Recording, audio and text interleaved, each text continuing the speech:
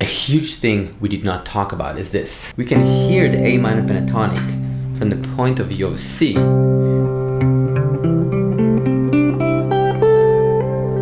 which is C major pentatonic, or from A minor.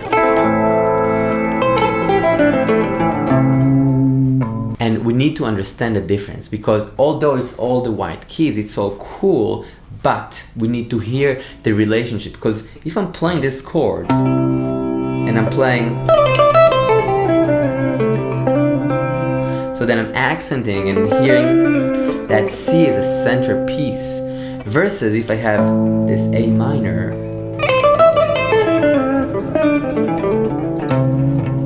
then everything is gravitating to the A minor.